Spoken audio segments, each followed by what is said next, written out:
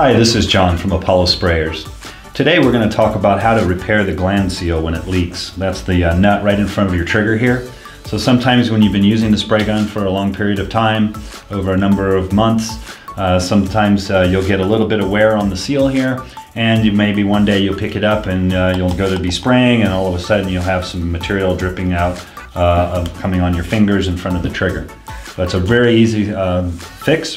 All you need for this is the little wrench that we provide with the 5020 spray gun, and just take the wrench and just tighten the nut just a little bit.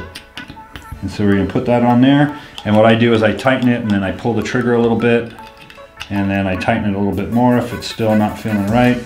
And basically you want to just tighten it enough to where you're not getting any solution leaking out of the needle anymore. So leave some solution in the gun, tighten it a little bit, plug your machine back in, spray it again. If it's still leaking, tighten it a little bit more, but it shouldn't take much to just tighten that nut up, and then it should stop leaking. And that should solve your problem. Thanks for watching.